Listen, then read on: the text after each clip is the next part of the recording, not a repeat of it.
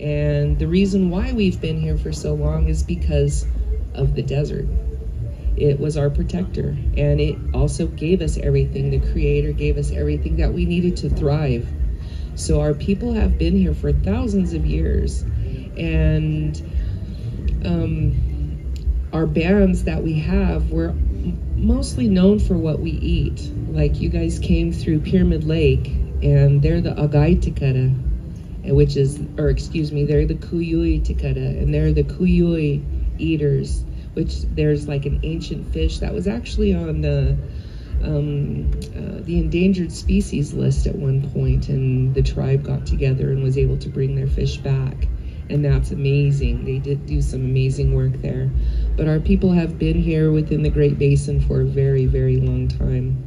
And as non-natives started coming through this territory, Captain Truckee was pretty pivotal for our people, because he was in the Winnemucca area, and between Winnemucca and Lovelock, and he heard of his brothers coming through. They were non-native, and he followed them for days. And this is John C. Fremont, Captain Truckee, or excuse me, Kit Carson. They were traveling through. He ended up meeting them pretty close to Pyramid Lake when he arrived here, and he befriended them. And because he was a friend of the non-natives, he called them his brothers. He was waiting for them, he said. And in return, Kit Carson and John C. Fremont knew that there were going to be more people, because they were kind of paving the way through the desert to get to California, and they were trying to find the easiest route. Well, here in the Great Basin, this is an area of internal drainage, and that basically means that our water does not go to the ocean. It starts here and ends here. So we have to be very conscientious as to how the health of our water is, because it's important. That's what gives all of us life here. And he knew that there were going to be more people coming through this area. And Captain Truckee was a friend to the non-natives, so he gave him this little piece of paper. And our grandfather called it the talking rag. And this paper he could present to any person who's non-native, and they would help him, and he would help them. And so he thought that was pretty fascinating. Prior to that, we would actually work with little string system. We would have certain knots on the string as you go to one location to the other location, and it tells something, especially if you're not familiar with the territory, because if you come in this territory with ill will, you might not leave this territory. But if you come here as a passing through, or if you're a trade, coming in for a trade, because we like to trade too. Our native people, especially our women, we like to adorn ourselves. So there was a lot of trade for our furs, basketry, weaponry. I've seen some of our weapons all the way down in, the Bay Area. And we like shells. We like our abalone, we like olivella shells, so we like to adorn ourselves just as much as we do today. And so there was a trade here. But as the non-natives started coming through here, our world started to change forever. And this was a shared territory, and it was taken away. And I'm just probably going to leave it at that point for right here, because I want to introduce you guys to Dean Barlese. He is an amazing man. He is my personal, and many others, spiritual advisor, spiritual leader, shaman, whatever you want to call him, but he's helped me with a lot, and I hold him dear to my heart, because he's that special to me. And if you have an opportunity throughout the week or throughout today, take a chance, talk to him. And honestly, when you're on your way out, Dean lives right where you guys are going to drive right by his house. Stop in and say hi. He's building something, and it's going to be a really good movement, and it's just so awesome. He has a vision, and he wants to share it with people, his family. You guys are his family. And, to see that movement happen is just really, really incredible, because, sometimes when we're out there living life, it gets so hectic, and you just need that little that little piece of sanity. And Dean is a little piece of my sanity. He's seen me go crazy. And he was my savior in some sense. But anyways, he's a really good person. So here's Dean. Good morning. I think it's still morning anyway. My name's Dean Barlese. I come from Pyramid Lake, Nixon. So if you come north on 447, you probably went by the house. Anyway, I want to say a few words, and the first thing I want to say is I'm here to change the world. We are going to change this world. We're going to change this country. And being here as a people, we've been here forever. I've been here, and people like me have been here forever. We were part of creation. We are, in our language, mukakui tuhu uno tukara, those who feast with the mountain lion. That was the terminology our old people used for two-spirited, or somebody who was gay or homosexual. And that's a part of our traditions, culture. We've always been here, existed. We were created with man and woman. Thousands and thousands of years ago at the first beginning. And once this country falls apart, we'll still believe, we'll still be here. That's my belief. I was told a long time ago I was going to witness the world changing. This world will change in our prophecies into that better world that's coming. And as a native person, we're going to have to live with the big holes that they dug in the earth, our Mother Earth. We're going to have to live with the contamination they left. But we'll still be here, thousands of years from now. But it may be a new world when that time comes. So I just want to share the things we've done. Right now we are battling with the Nevada Lithium America up north. We went there last year and we stopped construction. We sat there and these big old excavators was trying to run over us, but we stopped them. Lithium, you know, they say that's the new green energy. It's not. You still have to use the electricity to power the batteries. And we see that happening so many times here in our country. We have to stand up. We got sued. We're being sued by Lithium America. We got a big stack of paper like this at home. But we have to stand up and do what's right. I know I have to stand up and do what's right. But so we continue on. We still stand up and fight for what we believe is right. And I know it's right. In my heart, I know it's right. We can get by a lot better. We can do a whole lot better without all the greed for this land, the greed for the water. Here in Nevada, we are in the driest state in the Union. So when lithium comes in, they're going to contaminate the water.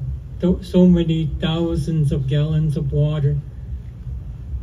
But, you know, we're getting a lot, pretty radical here. Anyway, I just want to share our traditions, culture. If you want to talk, we'll talk. We started coming to Burning Man in 2001.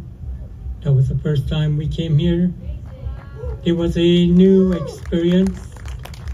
There were years when we missed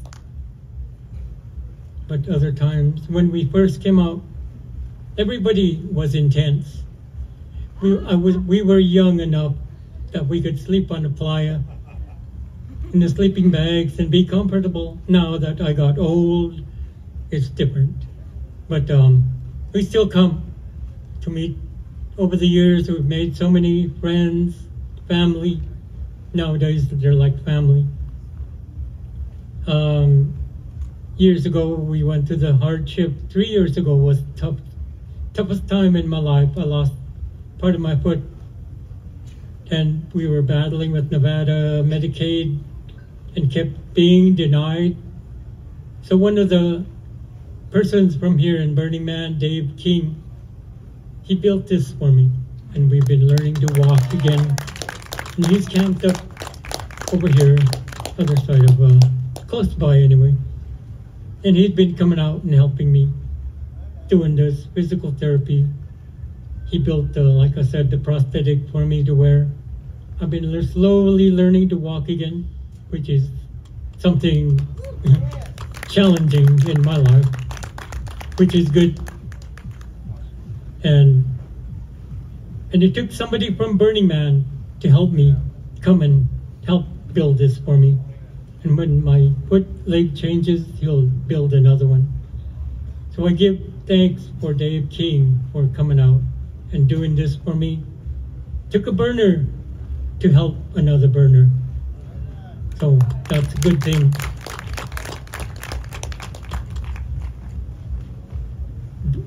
Way before Burning Man even came out here, we used to come out with my elders, my dad, a couple of uncles, and we'd do prayers out here on the playa. We came out onto the playa because you can look around the mountains around here. You can see the sacred places our people had. We talked about the trails. I came out of the Winnemucca, city of Winnemucca, coming this way and going into California. There's a place in the mountains, Buffalo Hills, west of us, we call Koipato, Bighorn Sheep's Hole. It's like a volcanic tunnel, and you can go through there. Our old people said that goes into another world down below. I've never gone to see that. One day we'll go and look at it. My dad always wanted to go there and see that place. I lost him maybe 3 years ago, 4 years ago now. He taught me a lot of things that I know, that I carry. My grandma, Ihutsi, we call our grandma on my dad's side. Ikunu, my grandfather on my dad's side. They raised me. I learned the language. I'm not fluent in the language, but I could understand it now. And they also taught me, because growing up, they saw I was different. So they started teaching me that two-spirit knowledge that our old people carried. For a long time, they had to hide. We had to take all of this underground, and they shared it because the Christians came in and really disrupted our people, almost destroyed our language, culture, traditions, our belief system. We didn't get all that back until an act of Congress in 1978. They gave us our religious freedom again. But way before, we would come out here and do our ceremonies, our prayers, in the sacred places around us, in the mountains here. This big mountain, north of Gerlach, Ishikai we call it. There are sacred places way up on top that our people use. We didn't use it every year. We'd come once, maybe 5 years or so. We're always button heads with BLM, Bureau of Land Management. They think they have possession of this land. We're always at odds with the government, federal government. They think the same thing. But I'll tell you what the real truth is. We are still caretakers of this land. We will always be caretakers of this land until Creator tells us we're no longer caretakers. Then I guess I'll become an American citizen. Anyway, right now I'm a Numa. We call ourselves the people, Numa. Our Paiute name for ourselves. We are the people. We are the original people of this land. I met some Mexica people Saturday. Mexica are native people from the Valley of Mexico. And our people at one time sent people on migrations all the way into Central South America, Nicaragua, way down. They all speak a variation of our language, our Shoshonean language, our Numic Aztecan language, as the scientists like to call it. And they are our people. They speak our language, speak the same language. We can catch a few words. The language has changed so much over the years. Some of the words they use, Donatio, I hear, or they call themselves Naimu, Nai, Numa, Na, anyway. They speak a variation of our language. So we have relatives that go all the way into Mexico, all the way into central Mexico. There's no borderline separating us. So when we meet each other, that's our people, our relatives. Distant relatives, but still our relatives, close relatives. So we understand and we can feel in our heart how close we are to these people. And one day, we're all going to be like that. We're all going to be part of that rainbow coalition of rainbow people, all the colors of this world, because we're going to have to change this world in order for our Mother Earth to survive. And in order for humans to survive, we can't continue destroying it, destroying her the way we are. So like I said, my little voice here is going to change this world one day. And I will witness that. I'm going to witness that when that time comes. So always remember the one thing I was told: water is sacred. We always have known the sacredness of water. Without water, there is no life.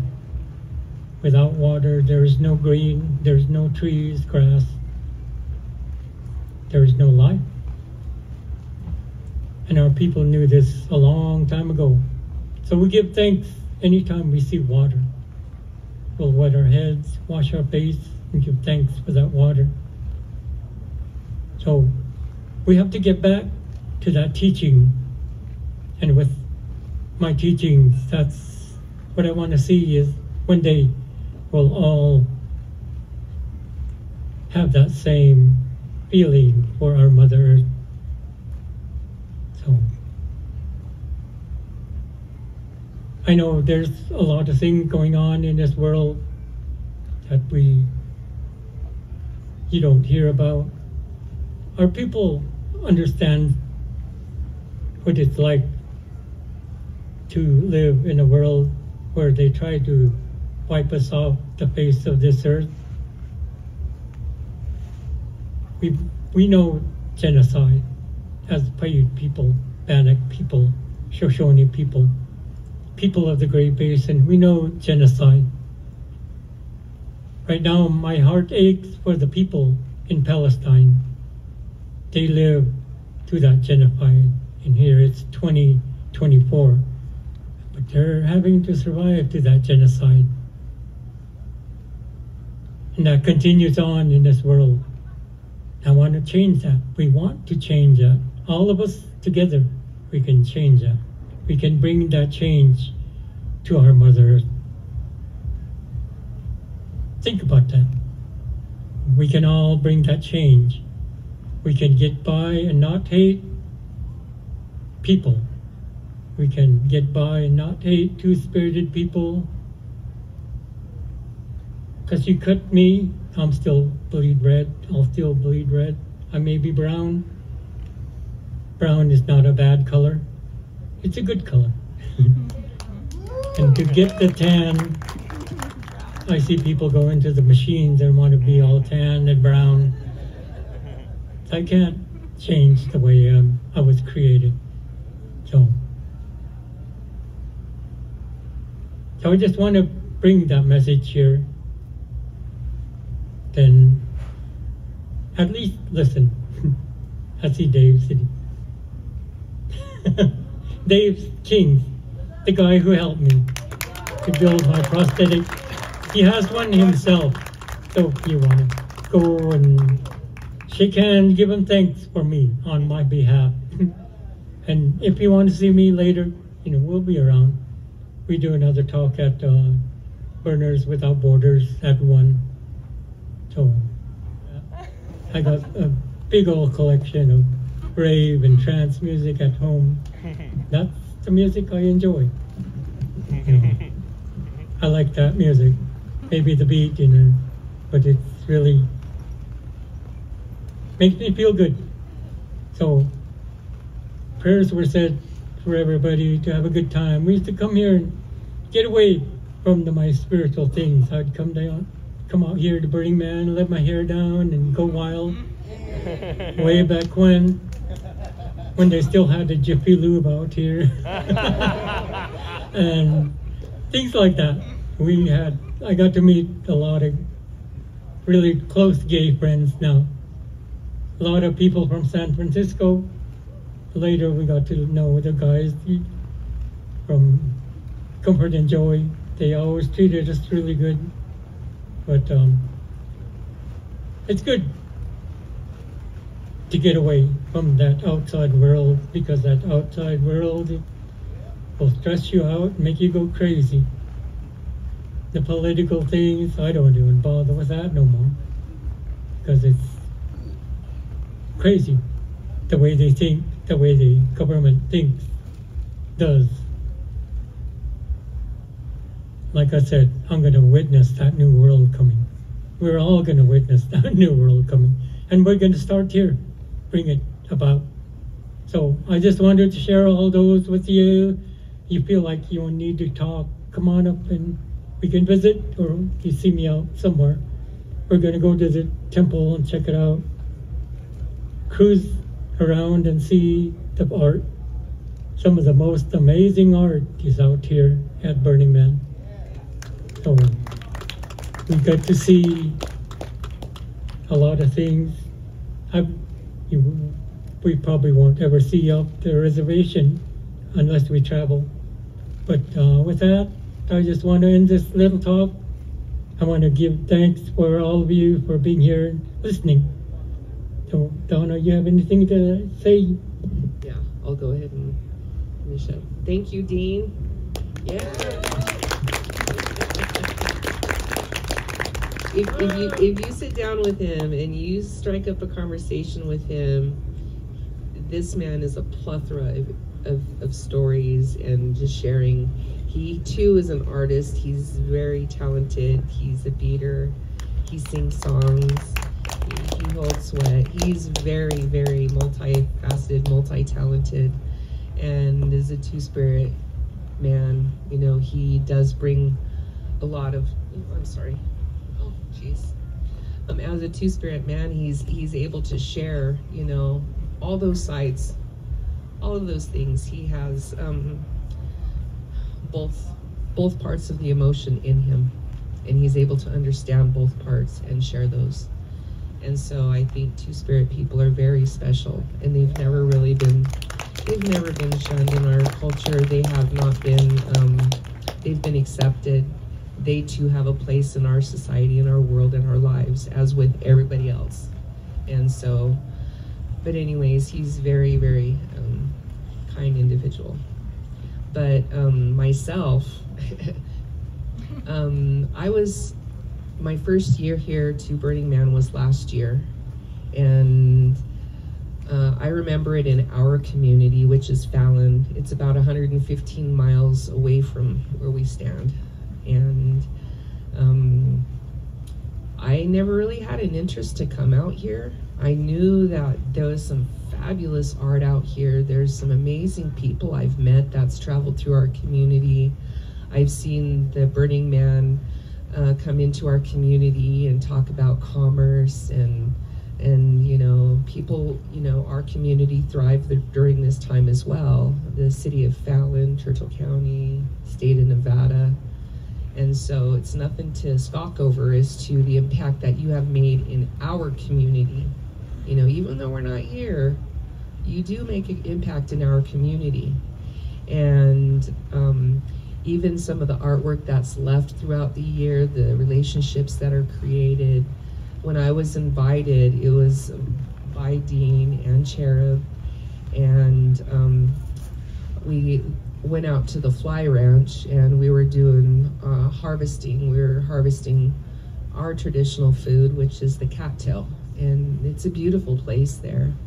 And just talking with the individuals here and understanding what Burning Man is really about, because I really didn't have any preconceived notion. I called it Burnout Man because people are burnt out and they come here to recharge, I guess, you know, each to their own.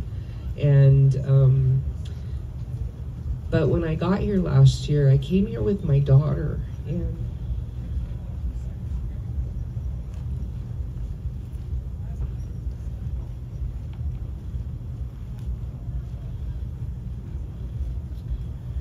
it changed me.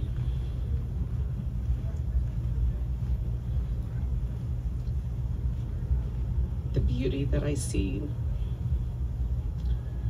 the connections that I see being created, because so often we're like the silent citizens in our own home, our own territory. And seeing Dean up here giving his presentation, being invited to give talks, and having individuals like yourself sit here and listen and wanting to know more, it's beautiful, because we're not always heard, and we're definitely not always seen. And to be brought to a platform that, like Dean was saying, he has a message, and it's an important message, and I can feel it. I could feel the shift happening, and what he says, I think, is a prophecy of sorts, and we need to start listening. We need to start taking care of collectively, not only within ourselves, within our homes, within our communities, but also as a people.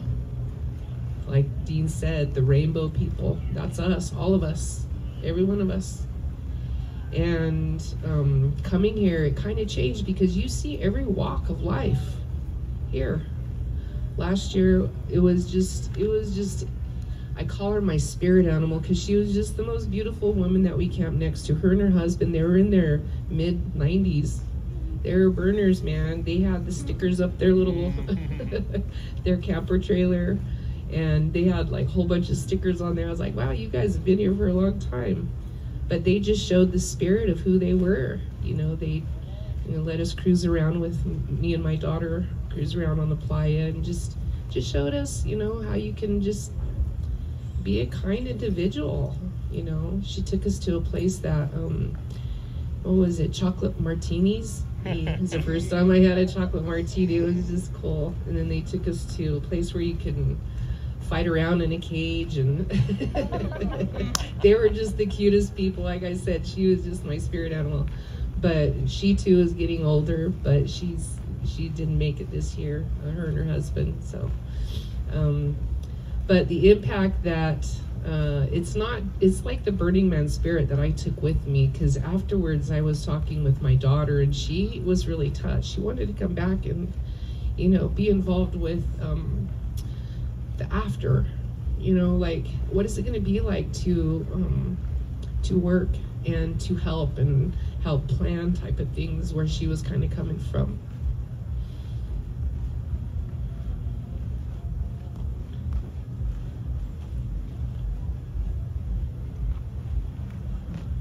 So I held it really dear to my heart because I lost my daughter this past year. And because we were part of the camp that is, the temple guardians. And they showed the sincerity of the temple. We went over there and Dean blessed it, and because we were able to come out here too when the first spike was driven and when it's taken away, and to see the connection to the spirituality of this community, and also with what we take with us. It's very endearing and very impactful. And with our native people here,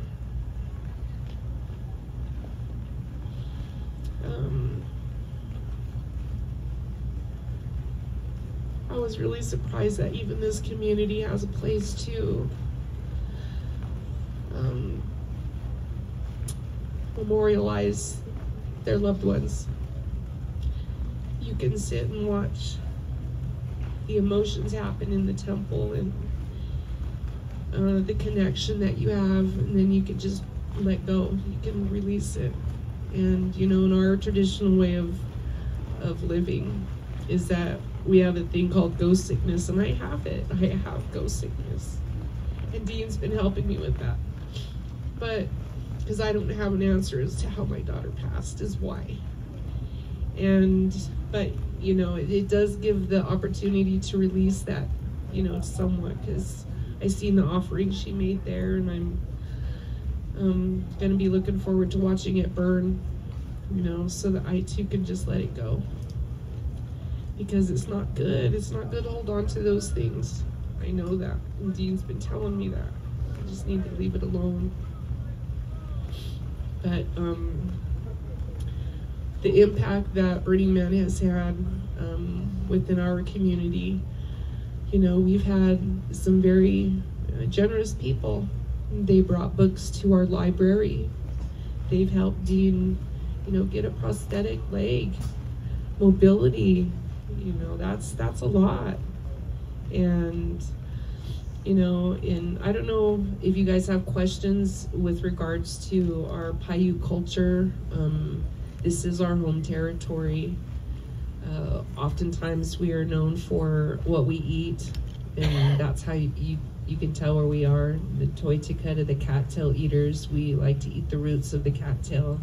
And I come from more of a marshy territory. It's like a swampy, marshy area.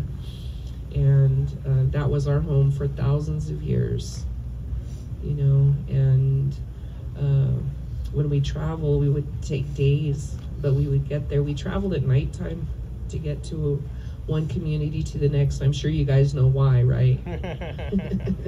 Follow the stars. We too had, we call it the sagebrush highway, where you have your trails, and you need to know how to read the stars, and everything about you, because it's nothing like wanting to come to Pyramid Lake and you end up in Lovelock, the opposite direction. But our children, they are raised to know everything. We did not have, when rearing a child, they need to know everything, because we give our children a voice when they're just children. They need to know how to, there was no segregated responsibilities. Like, you didn't teach one child to make baskets and just one child to go hunt. They need to know all of it. They need to know everything about it. And the same thing with their bodies. This body is given to you, and this body is yours. If it's violated, we gave them a voice to speak with as well. That child, and we have old stories. Dean can tell you some of them, of Coyote And these are stories which teach our children how to protect themselves. They know not to be touched if they don't want to be touched in a certain way. They know how to use their voice. Those people who do those bad things, they're dealt with. Either ostracized or, they too don't leave. And so, that knowledge that we rear our children with from such a young age all the way up to an adult, if they're separated or get separated, because we too have battles with other neighboring tribes. This is one of those territories that there has been conflict, as in with our territory as well, where people are taken, stolen, and then we go get them back. Because the men put the women on a very high pedestal, the women and children on a very high pedestal. There's nothing they would not do to protect them. And so, being gifted with the knowledge from a very young child with everything you need in order to survive and thrive if you're separated. Now, that's pretty amazing. Today we covet our children, don't let them venture out. My son's there and he knows about that one. It's hard to let go. I brought my son this year. And my son Ryan, there he is. He's shot. And so he's experiencing this. He's growing up into a young man. But I do appreciate you guys, and it is very impactful to our Native communities, that we do have a voice somewhere. And because welcome to our homelands, because this is what we're about. We live this 24/7. We don't have any plans on going anywhere, like Dean said. We do appreciate people really taking care of the land here. There's always going to be naysayers out there. That's the world we live in. And there's always people who are going to give, some very kind and high praises too, because that's the world we live in. So you take the good with the bad, and, giving every people an opportunity to have a voice is very important, very important. And, having the opportunity to sit here with Dean, I'm so grateful. And I hope it continues that, there's a voice out here where we can share who we are, because I'm sure some of you guys are really curious about us, and I know I'm curious about a lot of other people too. And so if you guys have any questions for us, or Dean, do you have more to say too? I just wanted to say, talking about Coyote, he was a trickster in our way. His brother was a wolf, Isha. Coyote was Itza. And just sitting here smiling to myself, I remembered one of the Coyote stories. Long time ago, Coyote and his female wife were out, and she had to have sex. In our Paiute way, there's no dirtiness in sex. So anyway, Coyote got hard and wanted to have sex with his female partner. So they did for a while. Then Coyote was thinking, well, if I back up a little and run and push it in, it'd feel better. And he did. So Coyote ran even further back. And he ran as fast as he could, and he poked it in again. In our language, we say, poked it in her Sioux. That's a female part. Anyway, he said, that really felt good. I'm going to run even further back and run up really fast and poke it in. So he did. He was running really fast, ready to poke it in, and he tripped on a little rock, and he broke it. And that's why humans, males, have small ones. Otherwise, if he wasn't that way, we'd have to drag the big ones in the dirt, in the dust. But anyway, that's a Coyote story. One of the many Coyote stories. So, and the other thing, when we used to come, they had the most amazing tasting coffee here in center camp. But the other thing, what Donna was talking about, the sad thing as indigenous people, we still have to deal with our women and our men that go missing. Young men, young people, older people. They go missing, or they were shot or killed. And it seemed like nothing's ever done. So we still have to deal and live with that sadness. And it still affects us. So we do Sweat Lodge. It helps Donna. The prayers help Donna and all our other people. We are losing so many young people. They go missing and we never find them again. That is our reality. So with that, I wanted to share that much with you. It's going to be a good day for all of us. Thank you.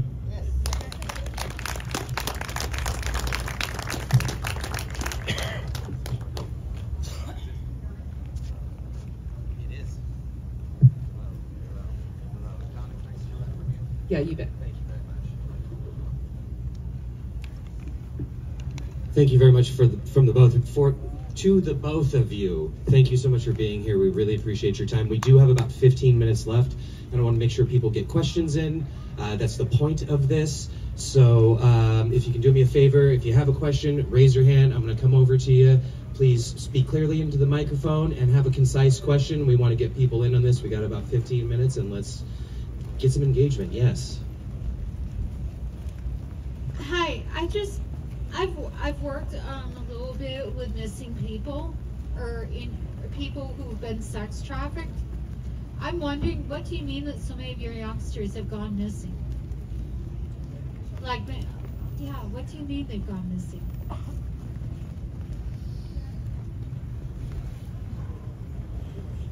She said, what does it mean for people go missing?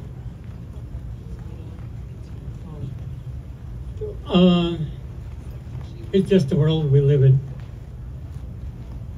The craziness is part of that chaos that we live in now. Many times our people are just taken, whether they're killed or whatever, way out somewhere. They just go missing. And as Native people, we deal so much with meth, with the drugs, everything like that. It takes the minds of our young people away. I see that. They're not who they used to be. All the different drugs. And our main adversary will always be our first adversary as Native people, the alcohol. We have so many people that are alcoholics nowadays. So we continue the prayers that they be safe, that they come home. Many times our young people, they can come home, but they're not the same. Their minds are not the same. That's the great sadness that we live with, deal with every day, for many years. I grew up with alcohol, watching our people suffer from the alcohol. Now, in later years, we watch our people deal with the drugs. Many of them are lost. The prayers and our belief, once in a great while, we succeed, I succeed, am able to bring them back to their right minds. But that's, once in a great while. And it takes a long time, years, to talk them through this, to get that out of their system. But I've dealt with that. So we continue the prayers for what we're dealing with today, for everything we deal with today. Okay. Just really quick too is what Dean was talking about earlier with the lithium mines. There's going to be large man camps in this mine as well, and our community has already experienced this, not just our native community, because oftentimes it's like, welcome to our world, because it doesn't just happen to natives anymore either. There was a young woman who was abducted and murdered in Fernley, and this individual came from one of these mines, and he moved here, worked at the mines, ended up dumping her body out in the desert, and she was later found, and he was too. I think he unalived himself, but these are very real. In Indian country, it seems like if something happens on our reservation, we have to deal with the FBI, and I'm dealing with the FBI. My daughter passed away in the end of March, and I still have no answers. We don't know what happened. So we get to sit in torment while other people would have been immediately taken to jail. But because it's we're an Indian, we have to deal with more laws than everybody else. We literally have to deal with more tribal laws, federal law, state law, county law, you know, all of it. And this is one part I don't have answers to my daughter's stuff because of the FBI. So sometimes they just sit on a shelf and just get, you know, there is no answers. The FBI always says, oh, they have a lot on their plate. Well, what more do you need once you have a loss of life? And it takes a lot. You know, I'm about ready to kick some ass here pretty soon because it's taken too damn long. You know, it's not okay that our native people have to be treated in such a manner. You know, I was even told that you have to wait. Why the hell do we have to wait? Because she was native? And that's not okay. But good question, thank you. I'd like to go to the other side of the stage. Anybody in this section here? Guess we'll go over here.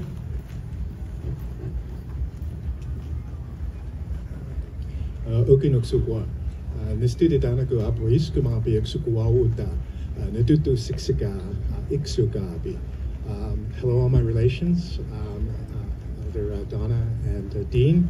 This isn't a question, it's just an expression of gratitude. I just want to thank you so much for your words today. Very meaningful, and so sorry for your loss. As we know, I come from Blackfoot country up north. My husband and I have been coming here since 1999 and have seen the growing of this city and have always been so amazingly touched. But every time we come, we pass through your lands and through Nixon and always express our gratitude to the Paiute people. And I want to say that again. And thank you so much for allowing us to be here, allowing us and embracing us in such a beautiful way. And I just want to thank you for that. And we also are beekeepers as well. And so we always bring a little bit of we call Siksika Namoistan, which translated is to Blackfoot bee shit. So I just want to gift Elder some of the honey. Thank you. Nota. You know, we do have kind of a tie with the Blackfeet people. We are the only people in the country who gets to fight for their dead. It took my tribe over 20 years to bring home what, you know, the United States called the Ancient One. And same with the Ansik. Well, in Blackfeet territory, they have an Ansik boy, and he was to be, what, 14 or 16,000 years old? Yeah. And, you know, there's people out there stating that they want to displace us from our own history. Same thing here in the Great Basin. We had to fight and spend hundreds of thousands of dollars to bring our dead home. In Fallon or Stillwater, we had the Spirit Cave remains, and it took 20 years just to battle with the federal government because they said they wanted to keep him because he has the oldest known mummified remains with the oldest textiles in North America. We said, and? We kind of know that. We've been here for a long time. Our stories are that old, and we have intimate detail about the mountains and the springs and the waters. We were here when the water was here. You look out in the playa, you'll see this shelf line across our mountains. There was the ancient Lake Lahontan here, and that was about 12,000 years ago it started to dry up. We have stories going back that far talking about after the drying up of the water and where we were in the mountains during that time. Hello. So we have stories from around here, and you guys, you know, we did work. Sadly, we had to work with a company or a man who had geogenetics and in Denmark because we were too afraid to even commit to any type of governmental institution to do DNA testing on our people because we did not trust them. And good thing, because it came down to it, I know I don't trust them now because of things that happened, but it took a long time, a lot of resources that our tribe didn't have just to bring our people home. And we've still, and Dean is a part of that as well. He helps us bring our people home, and he's been there. He's been a very big part of that because they too in Pyramid Lake had the same thing with our ancient remains. So thank you, our brother. All right, well, we've just about hit our time, but I do have one more question. We got about 3 to 4 minutes here. So in 3 to 4 minutes, if you can answer this question for me, we're out here at this event, at this experiment for days, weeks, months, and we help, and we are caretakers of this land in this particular parcel for that period that we are here. In your opinion, how are we doing in that position, and how can we improve?